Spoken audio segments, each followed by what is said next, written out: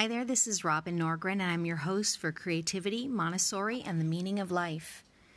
You can find all the work that I do on my links on Instagram under Robin_Norgren or at UBU for Life.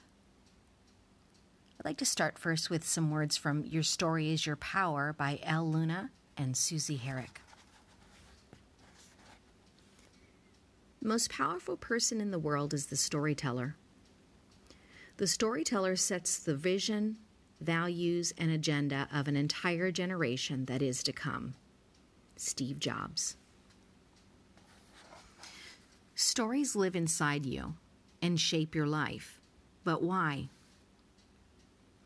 What were the earliest stories you heard that hooked you? What compelled you to want to hear them again and again?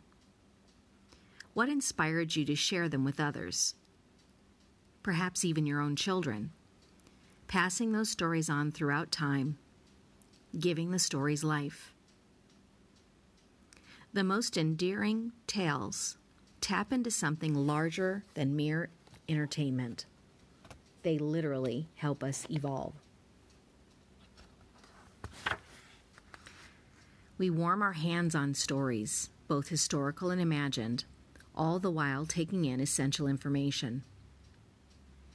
The sharing of fairy tales from generation to generation is the most enduring methods for creating and sustaining culture. What does that mean for us? For women, many of our early collective education resides in these tales. It is as though each of us is given a recipe that shows us what to do to create a successful life, as well as how to behave to get that life. The characters, attributes, and themes of these well-known tales socialize us from a very young age, shaping our earliest ideas of who we are, what our culture values in us, and who we feel we ought to become if we want to find our own happily ever after. As women throughout time grapple with the directives for happily ever after, we watch the story, we learn from the story, and unless challenged, we will in time live the story. So what's the story? For girls, the earliest and oldest story is often a fairy tale. What young girl or woman today isn't intimately familiar with Cinderella, Beauty and the Beast, Snow White? In the classic fairy tale Cinderella, a beloved daughter is orphaned, adopted, and turned into an indentured servant, while everyone else gets to go to the ball. With the help of a fairy godmother, a dress, and a famous pair of shoes, Cinderella goes to the ball and is so beautiful that the handsome young prince falls in love with her. Despite the jealousy of her stepmother and stepsisters, Cinderella gets the prince, becomes a princess, and is lifted out of her painful life of manual labor. Another classic is Beauty and the Beast. The main character, Belle, beautiful in French, is also a beauty. She finds herself in a horrible situation. Her beloved father is imprisoned by the cruel, arrogant Beast, so she sacrifices herself and becomes the Beast's prisoner in exchange for her father's release. Beast frightens Belle and is cruel to her, but he develops feelings for her. Trapped in an abusive relationship, Belle uses her beauty, sexuality, and submissive spirit to turn Beast into a kinder man, whom she eventually falls in love. Finally, Snow White.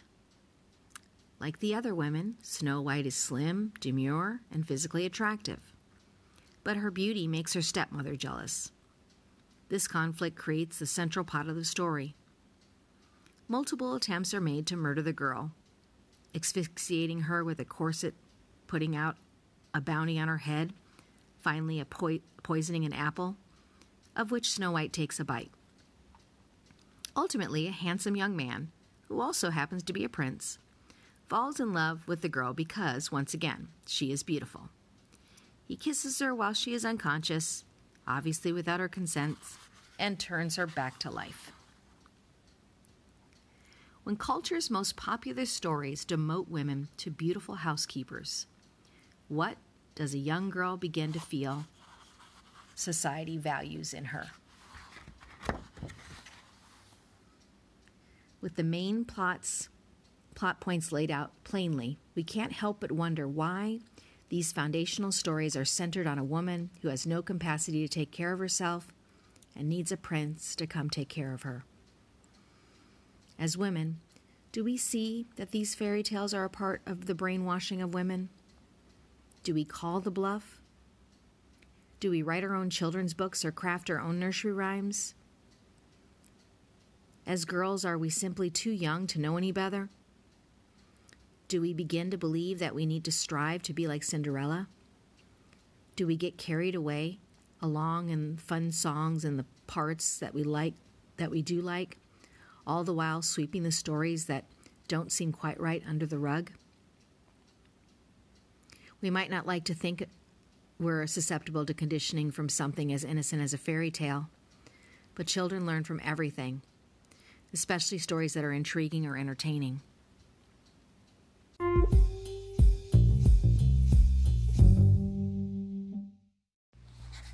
In Henry Nouwen's book, Spiritual Direction, he says, "The tale often told about Michelangelo forming a statue speaks of how spiritual formation takes place in the heart. The lion and the marble. There was once a sculptor who worked hard with hammer and chisel on a large block of marble. A little child who was watching him saw nothing more than large and small pieces of stone falling away left and right. He had no idea what was happening. But when the boy returned to the studio a few weeks later, he saw to his surprise a large, powerful lion sitting in the place where the marble had stood. With great excitement, the boy ran to the sculptor and said, 'Sir, tell me, how did you know there was a lion in the marble?' The little boy's question to the sculptor is a very real one, perhaps the most important question of all. The answer is, I knew there was a lion in the marble because before I saw the lion in the marble, I saw him in my heart. The secret is that it was the lion in my heart that recognized the lion in the marble. The art of sculpture is, first of all, the art of seeing. And discipline is the way to make visible what has been seen. Spiritual disciplines are the skills and techniques by which we begin to see the image of God in our heart. Spiritual formation is the careful attentiveness to the work of God, our master sculptor, as we submit to the gradual chipping away of all that is not of God, until the inner lion is revealed. Spiritual direction is the interaction between the little child, the master sculptor, and the emerging, beautiful marble lion. Any director is really an onlooker who cheers and marvels as the artistry unfolds. Living a spiritual life is far from easy. Marble doesn't give away easily, and neither does the human spirit conform quickly to God's design. Being formed in God's likeness involves the struggle to move from absurd living to obedient listening. The word absurd includes the word sardis, which means deaf. Absurd living is a way of life in which we remain deaf to the voices that speak to us in our silence. The many activities in which we are involved, the many concerns that keep us preoccupied, and the many sounds that surround us make it very hard for us to hear the sheer silence through which God's presence is made known. It seems that the noisy, busy world conspires against our hearing that voice and tries to make us absolutely deaf. It therefore is not surprising when we often wonder in the midst of our very occupied and preoccupied lives if anything is truly happening. Our lives may be filled with many events, so many events that we often wonder how we can get them all done. At the same time, we may feel unfulfilled and wonder if being busy but bored, involved, yet lonely, is a symptom of the absurd life, the life in which we no longer hear the voice of the one who created us and who calls us to a new life, This absurd life is extremely painful because it makes us feel as if we are living in exile, cut off from the vital source of our existence. The obedient life develops our abilities to hear and sense God's presence and activities. The word obedience includes the word audir, which means listening. The obedient life is one in which we listen with great attention to God's Spirit within and among us. The great news of God's revelation is not simply that God exists, but also that God is actively present. Our God is a God who cares, heals, guides, directs, challenges, confronts, corrects, and forms us. God is a God who wants to lead us closer to the fuller realization of our lion-hearted humanity, if you will. To be obedient means to be constantly attentive to this active presence and to allow God, who is only love, to be the one source as well as the goal of all that we think, say, and do.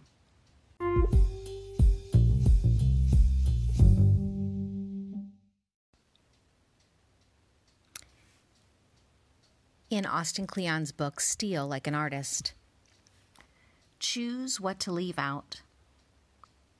In this age of information abundance and overload, those who get ahead will be the folks who figure out what to leave out so they can concentrate on what's really important to them. Nothing is more paralyzing than the idea of limitless possibilities. The idea you can do anything is absolutely terrifying. The way to get over creative block is to simply place some constraints on yourself. It seems contradictory, but when it comes to creative work, limitations mean freedom. Write a song on your lunch break. Paint a painting with only one color. Start a business without any startup capital. Shoot a movie with your iPhone and a few of your friends. Build a machine out of spare parts. Don't make excuses for not working.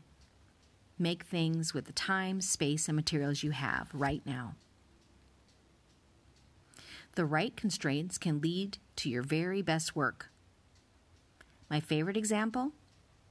Dr. Seuss wrote The Cat in the Hat with only 236 different words. So his editor bet him he couldn't write a book with only 50 different words. Dr. Seuss came back and won the bet with Green Eggs and Ham, one of the best-selling children's books of all time. Jack White says, telling yourself you have all the time in the world, all the money in the world, all the colors in the palette, anything you want, that just kills your creativity. The artist Saul Steinberg says, what we respond to in any work of art is the artist's struggle against his or her limitations. It's often what an artist chooses to leave out that makes the art interesting. What isn't shown versus what is. It's the same for people. What makes us interesting isn't just what we've experienced, but also what we haven't experienced. The same is true when you do your work. You must embrace your limitations and keep going. In the end, creativity isn't just the things we chose to put in. It's the things we chose to leave out. Choose wisely and have fun.